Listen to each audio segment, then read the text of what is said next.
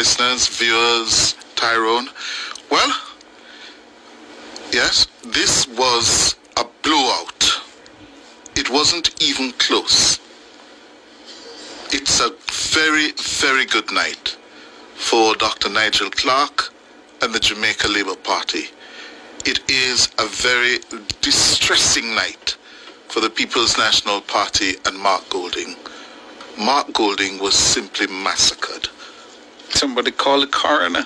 It was carnage. It wasn't necessary. It wasn't a contest. Really. It was not. No, it wasn't a contest. Nigel Clarke by a mile and a half. A country mile, as they say. Yes, running away with it. From the opening. Yes. The opening, he established his dominance, his rhythm, his command of the issues, and he cleaned up the floor.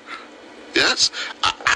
The first one was, debatable. This one, done. Yeah, this one is impatient of debate.